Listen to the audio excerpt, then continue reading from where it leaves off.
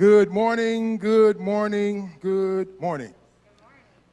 It is so good to see all of you here that are in person. We are grateful to those of you who woke up this morning and you are sipping on coffee in your pajamas, but you're ready to worship. It is really good to be back in worship. Let me say to you that as you might have noticed, we've got some things that are going to be changing. We are going to be making some adjustments. You got to know that the adjustments are being made very strategically, very methodically, and in some of your minds, probably too slow. But we're being careful.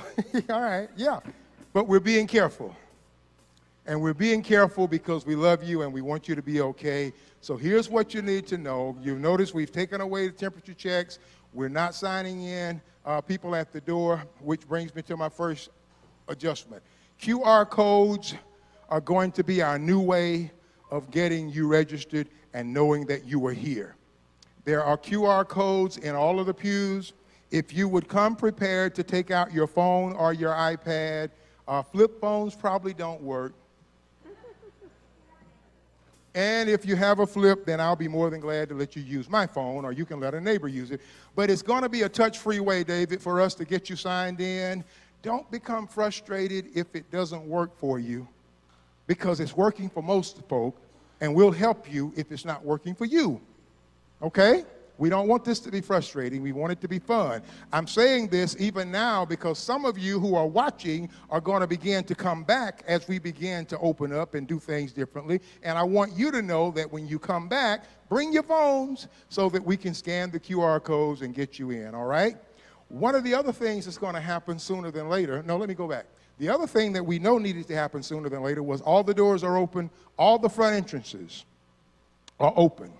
So you don't have to park on the far end to come into the main building. You can come to the main sanctuary, or you can actually come to this side over here as well. All the front entrances as well as the back.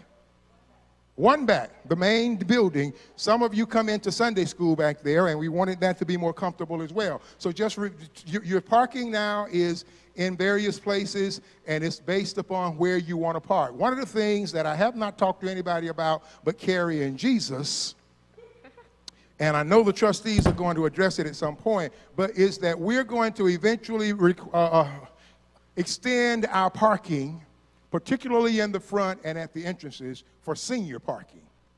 And what that means, Karen, is that you don't necessarily have to have a handicap sticker. If you qualify as a senior, we want to make it convenient for you. We want to make it convenient for you. Okay, there are other things that are coming. These blue and yellow tabs are going to be stripped. That's part of what I said to you earlier. We don't necessarily have to have you sitting in alternate places any longer. If you are, in fact, vaccinated and you're comfortable, you can sit where you like in these two main pews. However, starting next week, probably we will take these side pews and hold them open for those persons who need to have restricted seating, so that we still keep people comfortable and we still have people coming and feeling good about worship, all right? It's good to be here. I'm glad you're here. We pray God's continued blessings on you. Won't you stand to your feet and let's sing together as we...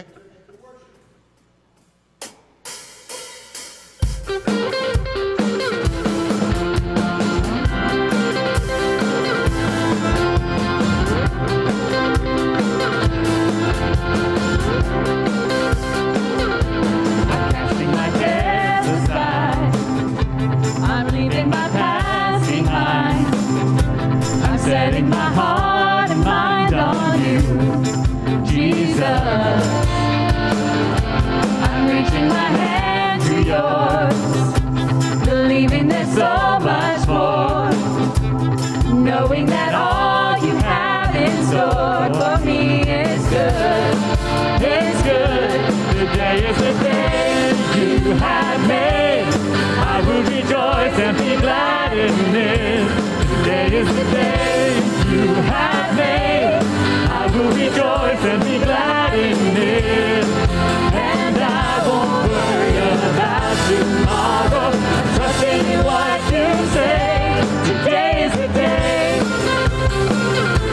Today is the day. I'm putting my fears aside.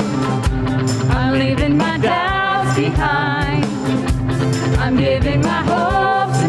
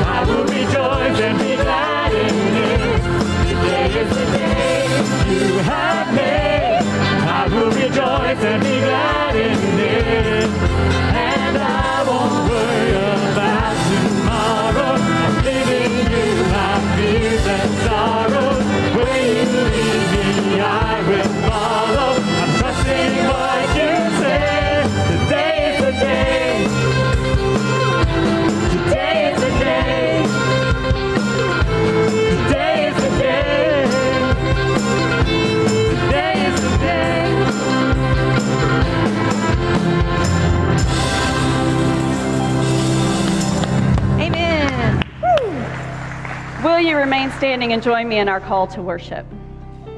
Children of God, do you love the God who hovered over the face of the deep and called the worlds into being?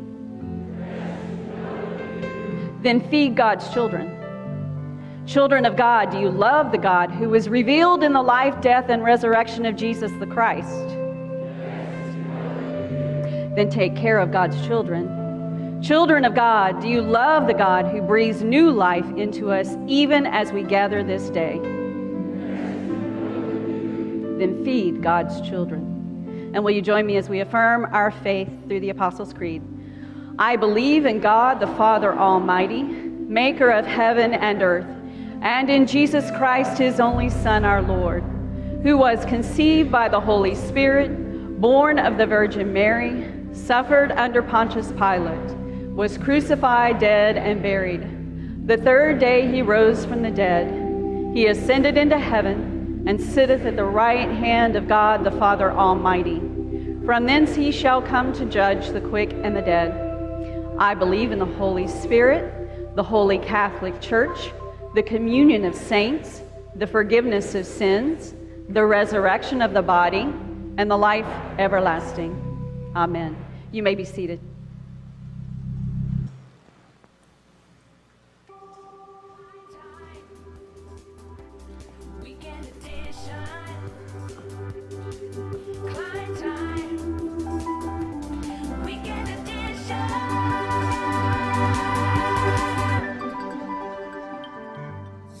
Good morning and welcome to Klein UMC. We're so glad to have you in worship with us this morning.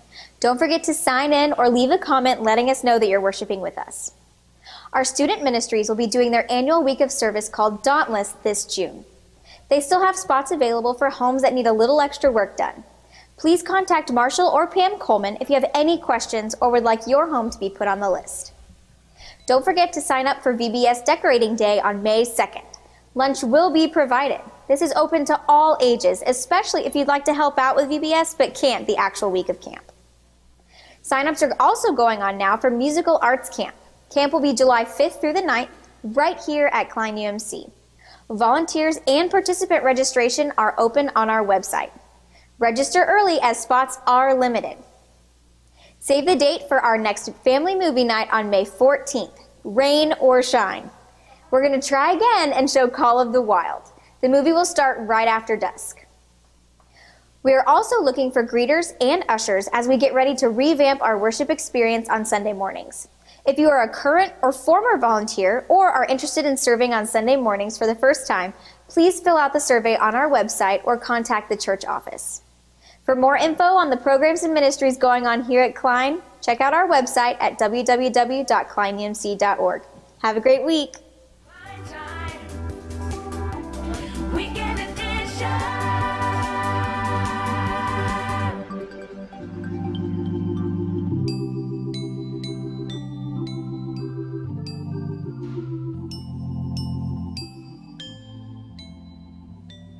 Hi friends, I have my 3 roosters, okay, I know some of them look like chickens, and my 3 sheep here today to help tell our Bible story. Before Jesus died on Good Friday, he was arrested. Peter, one of his disciples, denied knowing him that day. Peter said that he did not know Jesus. 1 time, 2 times, 3 times, and then a rooster crowed. Jesus had actually predicted Peter's actions. On the night of the Last Supper, Jesus told Peter, "Very truly, I tell you, before the rooster crows, you will disown me 3 times." Now, Peter had told Jesus he would lay his life down for him, but he couldn't even say he knew Jesus when the time came. He was afraid. Can you imagine how Peter felt after Jesus was gone? The story with Peter and his 3 denials does not end with Jesus' death and resurrection. Jesus came back to visit with his disciples, and he spoke to Peter. He said, "Simon, son of John, do you love me more than these?" "Yes, Lord," Simon Peter said. "You know that I love you." Jesus said, "Feed my lambs." Again, Jesus said, "Simon, son of John, do you love me?" He answered, "Yes, Lord, you know that I love you." Jesus said, "Take care of my sheep."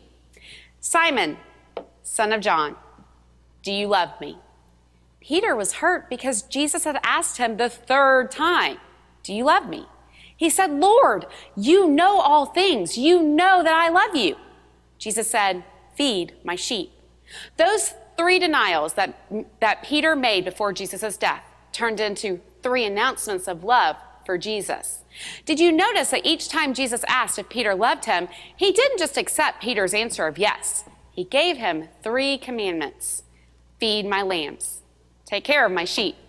Feed my sheep. Jesus didn't want Peter to say he loved him. He wanted Peter to show he loved him by loving and caring for others. Jesus is the good shepherd. He takes care of his flock. He takes care of us. But he needs help. He needs his disciples to love him and love others. If you say you love Jesus, he wants you to show it. Feed his people. Take care of his people. Feed his people. See you next week. Amen, amen. I always feel like opening the doors of the church when Megan gets done. You know, that's what you do after a good sermon, right? You open the doors of the church and see if anybody's been converted. We love her. We thank God for it. It's prayer time. And I am so glad that we take the opportunity at every worship experience to spend some time talking to God, both privately and corporately. So much to thank him for, because we are truly blessed. And yet there are things that are yet unsettled, and so much to ask for. But the good news is he knows us, he loves us, and he's available. So let's take a moment and seek God.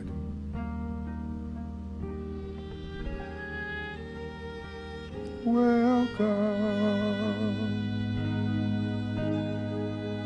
in this place. Lord, you're welcome. Come on in. Ooh, Lord, you're welcome. Thank you, Lord. We need you to have your way.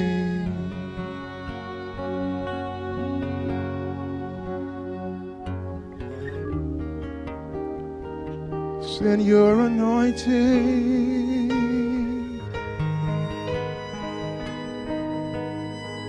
We need it in this place. Send the anointing. Lord, do it for us. Oh, the anointing. Let it fall. Let it fall.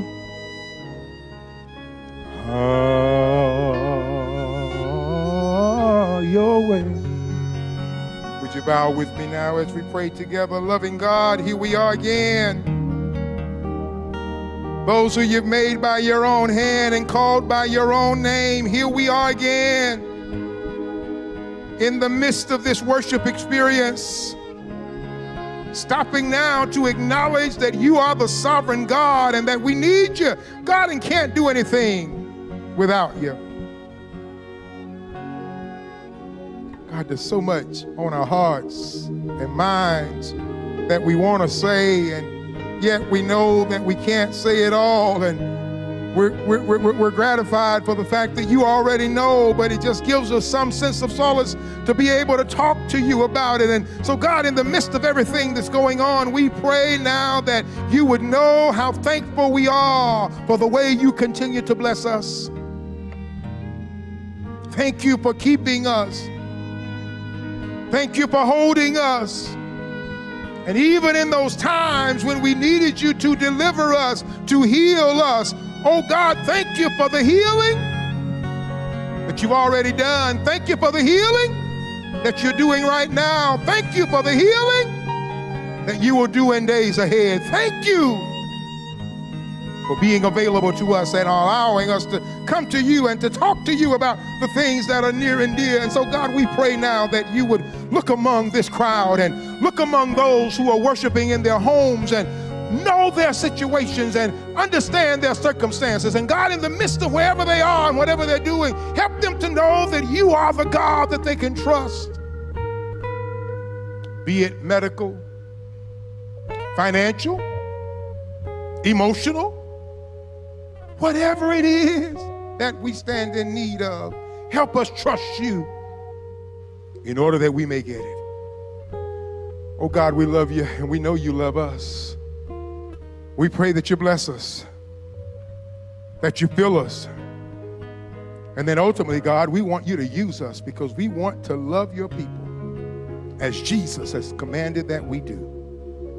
We pray all of these things now in his name as we pray the prayer that he taught us to pray, saying together, Our Father, who art in heaven, hallowed be thy name, thy kingdom come, thy will be done on earth as it is in heaven. Give us this day our daily bread, and forgive us our trespasses as we forgive those who trespass against us. And lead us not into temptation. Deliver us from evil. Thine is the kingdom and the power and the glory forever. Let the church say amen and amen.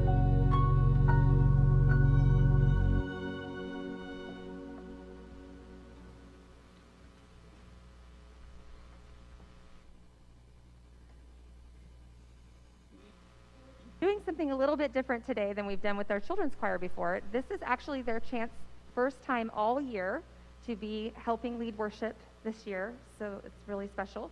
And what they would like to do is accompany our next hymn. So if you will please stand, we'll be singing Amazing Grace accompanied by our children's choir.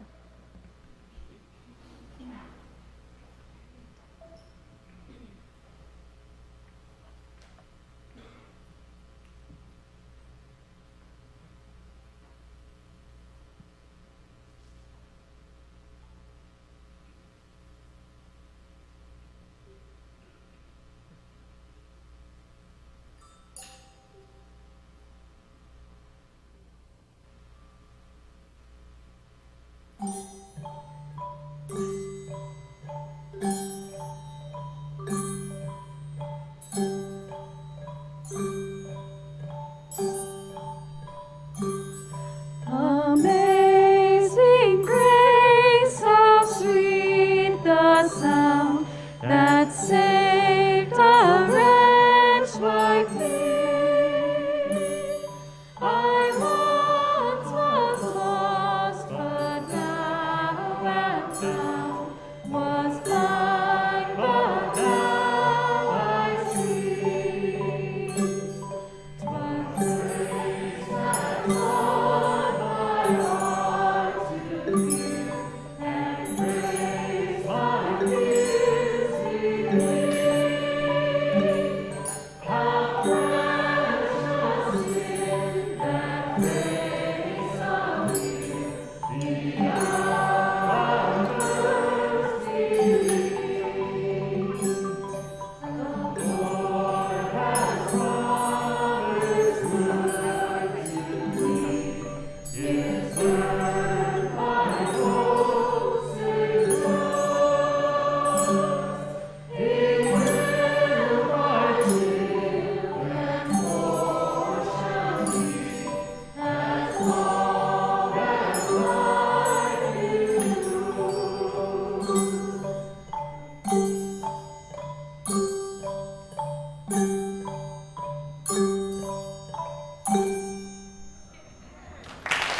Amen, amen, amen. Please take your seats. Great job as always, as always.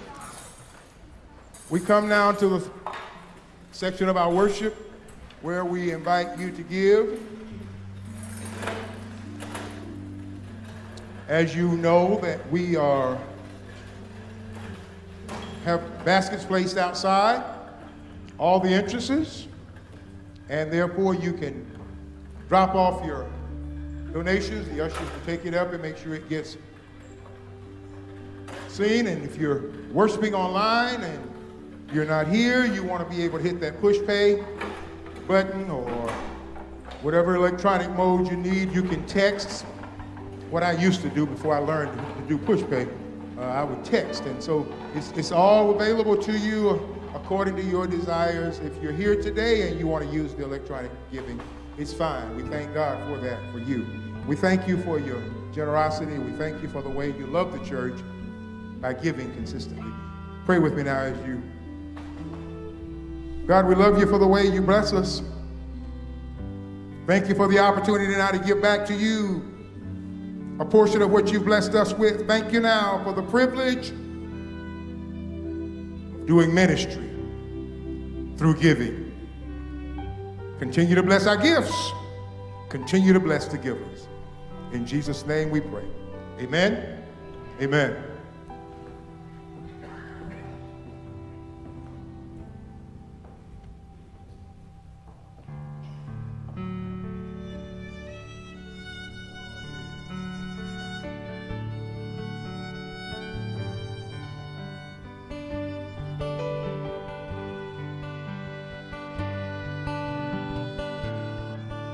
There's nothing worth more that could ever come close.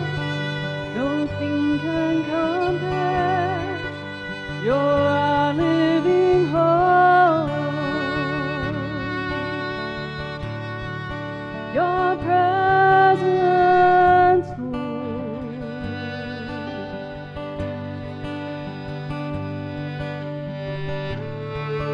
I tasted and see of the sweetest of love, where my heart becomes free and my shame is undone.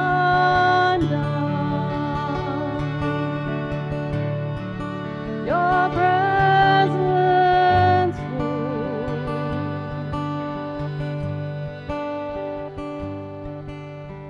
Holy Spirit, you are welcome here. Come flood this place and fill the atmosphere.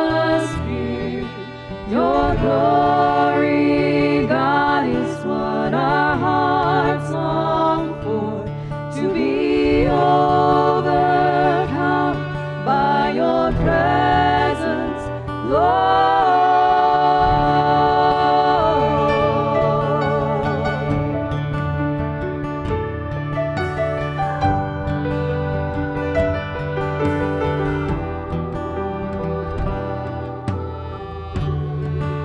There's nothing worth more that will ever come close.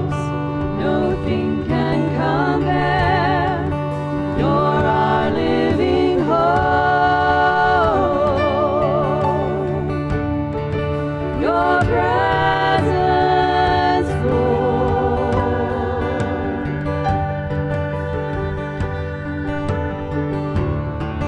I've tasted and seen of the sweetest of loves, where my heart becomes free and my shame is undone.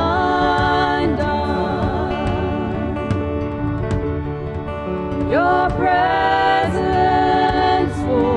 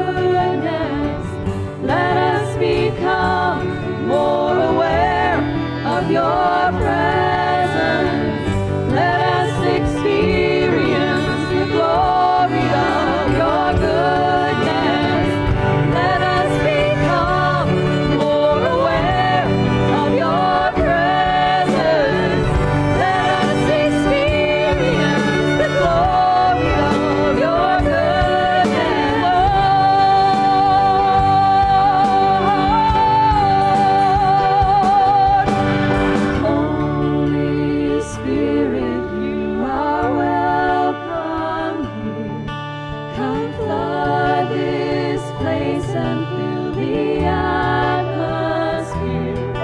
Your glory, God, is what our hearts long for, to be overcome by your presence, Lord. Holy Spirit, you are welcome here. Come flood this place and fill the atmosphere. Your glory, God, is what our hearts long for, to be overcome by your presence, Lord.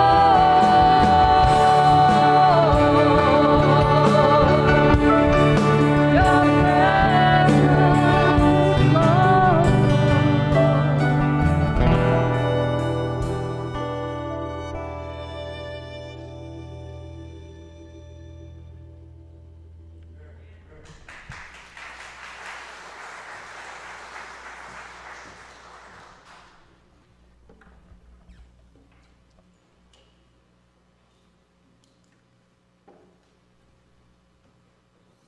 A reading from the book of John, chapter 21, verses 15 through 19. When they had finished breakfast, Jesus said to Simon Peter, "Simon, son of John, do you love me more than these?" He said to him, "Yes, Lord, you know that I love you." Jesus said to him, "Feed my sheep." A second time he said to him, "Simon, son of John, do you love me?" He said to him, "Yes, Lord, you know that I love you." And Jesus said to him, "Tend my sheep." He said to him this third time, "Simon, son of John, do you love me?" Peter felt hurt because he had said to him the third time, "Do you love me?" And he said to him, "Lord, you know everything. You know that I love you." Jesus said to him, "Feed my sheep. Very truly, I tell you, when you were younger, you used to fasten your own belt and to go wherever you wished. But when you grow old, you will stretch out your hands, and someone else will fasten a belt around you and take you where you do not wish to go." He said this to indicate the kind of death by which he would glorify God. After this, he said to him, "Follow me." The word of God for the people of God. Thanks be to God. Good morning. So we have been preaching a good bit from the Gospel of John lately, and so I figured I would just go ahead and finish it out this week. I know you know, but John is a very different gospel than the other three. The other three are called the synoptic gospels, and they're called synoptic because they pretty much see things from the same way. They use the same source documents. They tell the story in a similar way. But John does not. John is very different. And everything that John tells you, you need to understand. Everything John tells you is not just historical, it's theological. It's there for a reason. And John tells you that himself. In chapter 20, beginning in verse 30, he says, you know, Jesus did many other signs in the presence of his disciples that are not told here. But these are told so that you may come to believe that Jesus is the Messiah, and that by believing you may have life in his name. He tells you straight up. He's telling you this story for a purpose. It's all theological. So we've talked a bit about how Mary Magdalene came looking for Jesus in the garden on Easter morning and encountered a gardener that turned out to be the risen Christ. Then a couple of weeks ago, Lawrence preached about how Jesus first appeared to the disciples the night of the resurrection. He came to them behind closed doors and said, "Peace be with you." But Thomas wasn't there, so the second appearance is when he appears to Thomas, because Thomas had said, "I will not believe unless I put my fingers in the nail marks in his hands." So Jesus appeared again to the disciples and came to Thomas and said, "Look, here they are. Go ahead. Go ahead. Don't doubt, but believe." So we have that background for what is going on in this chapter, in this story of Jesus having an encounter with Peter. But we also need to know what happened right before Jesus talks to Peter. So at the beginning of chapter 21, there are 7 disciples by the Sea of Galilee. Peter says, "I'm going fishing." And so the 7 disciples get in a boat, and they head out onto the sea, and they fish all night. Now there are 7 disciples on the boat, 5 of whom are named, Peter, Thomas, Nathanael, James, and John. One we know as the beloved disciple, and the seventh, we don't know who he is. They fish all night long, and they catch absolutely nothing. Not a thing. But as the day breaks, as a new day starts, they look and they see a man standing on the beach. And that man yells out to them to cast their nets onto the other side of the boat. And the disciples did. They cast their nets onto the other side of the boat, and when they did, they caught so many fish that they could not pull the net back into the boat. When that happened, the beloved disciple looked at the man on the shore and he said, "That's Jesus." So Peter threw on his clothes and took off swimming to the shore to go meet Jesus. When Peter got to the shore, Jesus was there next to a charcoal fire, and he was cooking fish, and he had bread, and he was making them breakfast. And once the rest of the disciples had hauled that boat with all those fish to the shore, Jesus told them to bring their fish as well, and he fed them breakfast. And then he sat with Peter and had this discussion that is our scripture reading this morning. Now, you may think, why do I need to know all that to understand what's happening with Peter? But I submit to you that to hear all that, you can discern that Jesus is on a mission in this chapter. He's on a mission. And his mission is to bring the disciples out of their shame and into ministry. Now, how do I know they're living in shame? Well, there's a couple things. To begin with, those first two encounters that they had with Jesus happened in Jerusalem. And in those encounters, the first one, Jesus says, "Peace be with you." He breathes the Holy Spirit on them, and then says, "As the Father has sent me, so I send you. Go, make disciples." Then the second one is the meeting with Thomas, where Jesus offers Thomas the proof that he needs and says, "I'll meet you in your doubt. I'll help you. I'll meet you where you are, and I'm moving you forward." Both of those happen in Jerusalem. And this chapter opens 80 miles away by the Sea of Galilee. They're fishing. They're back to doing exactly what they were doing before they ever met Jesus. They've gone home and they've gone back. When Jesus said, "So I send you," I don't think this was what he was talking about. I don't think it was to go back fishing. Why didn't they go? The second thing that strikes me as this being a story about shame is that little detail about Peter putting on his clothes to go for swimming. Now, how many of y'all get fully dressed to go swimming? I'm just curious. I don't. I had 3 kids that were in swim team. I've been seeing CUDA pictures on Facebook. Woohoo, summer swim team is going. And it's so much fun. I was actually the queen of the ready bench, if any of y'all have done swim team. It's quite a thing.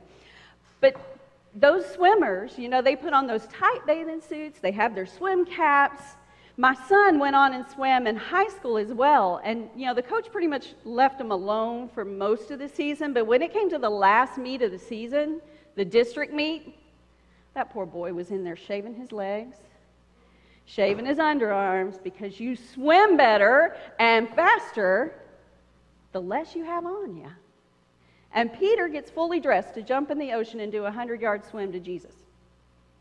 Now, why would he do that?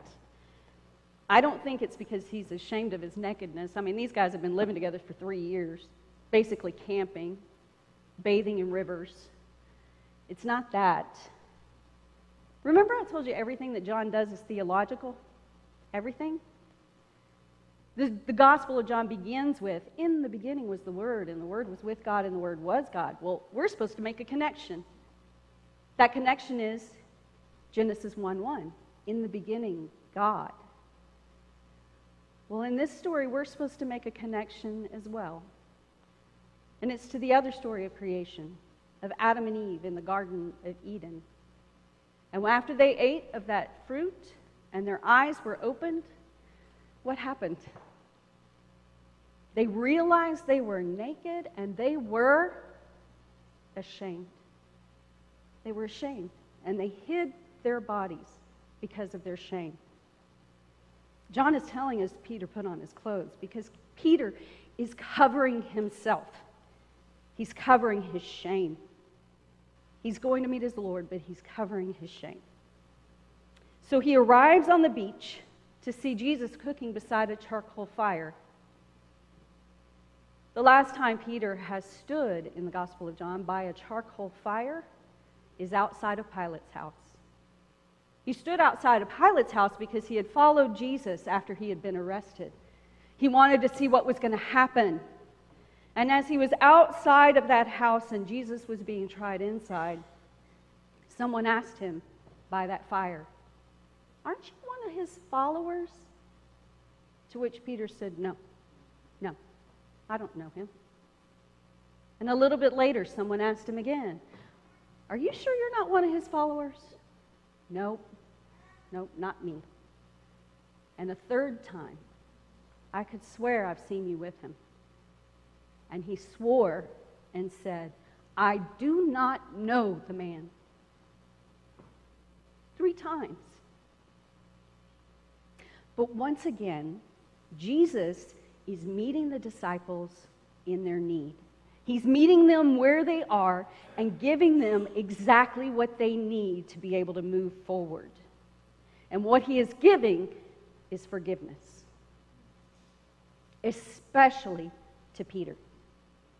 Jesus begins to slowly unwind Peter's shame when he asks 3 times, "Peter, do you love me? Do you love me?" "Yes, Lord, I love you." "And feed my lambs." "Peter, do you love me?" "Yes, Lord, I do." "Well, tend my sheep." "Peter, do you love me?" And "Yes, Lord, you know all things. You know that I love you." "Well, then, feed my sheep." Jesus had already said, "So I send you." But now he's empowering Peter to go. He's saying, "Yes, Peter, so I send you." Yes, even you. Maybe even especially you. I send you. The one who denied me 3 times. I send you. Because it is not our perfection in our walk that makes us disciples of Christ. It is not. It is our love that makes us disciples of Christ. And Jesus says clearly, if you love me, you will tend the people I love. They had seen the risen Christ already. They had seen him twice. He had told them he was sending them out, but they couldn't go. They couldn't go because shame held them captive where they were. So I would ask you this. On that boat were 7 disciples. One has no name at all.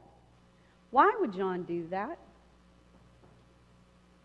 I submit it's because with one unnamed disciple, we get to write our name on that list. We get to put ourselves in that boat because we have all had our denial moments. We have all had those times where we have ignored Jesus' call for us to care for those around us. We have all fallen short. But just like with Peter, Jesus is still calling us out of our shame, out of our greatest failures, and using them. There is absolutely nothing in your life that cannot be redeemed. And in fact, there's nothing in your life that cannot be used. In fact, I think Jesus is empowering us to use our failures to serve. Believe it or not, because think about the witness that Peter had. Peter, had a testimony about redemption after failure that beat everybody else's. Thomas had a powerful witness to what it meant to be in doubt and met in that doubt and moved beyond it. James and John, They had a witness about what it means to sleep through one of the most important moments of your life. How many of us do that? They had a powerful testimony.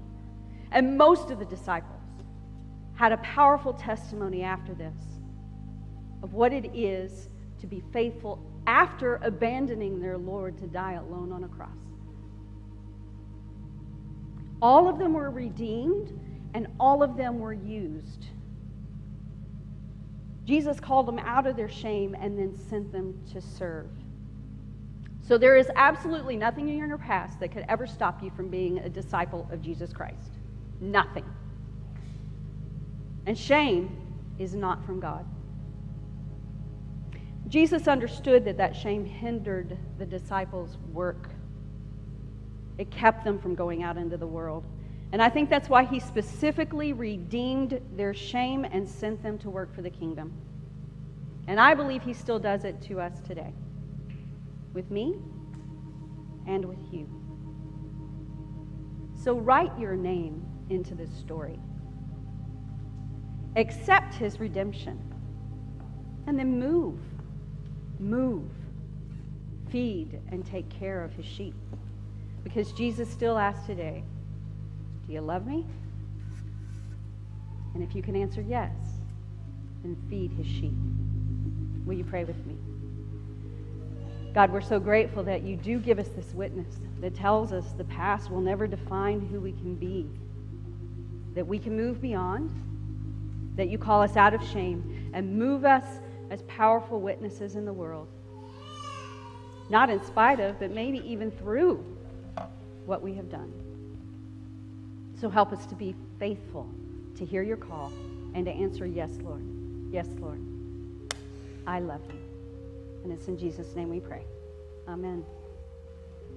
Please stand for our closing hymn.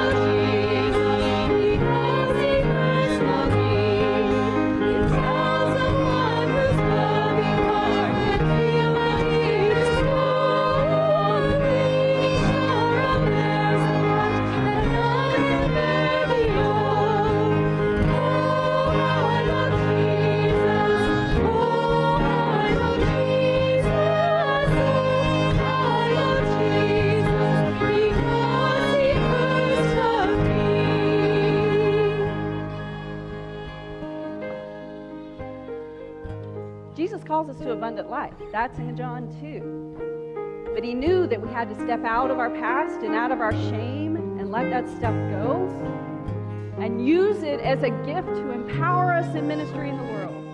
So don't go back fishing, back where you were before Jesus found you. Move forward.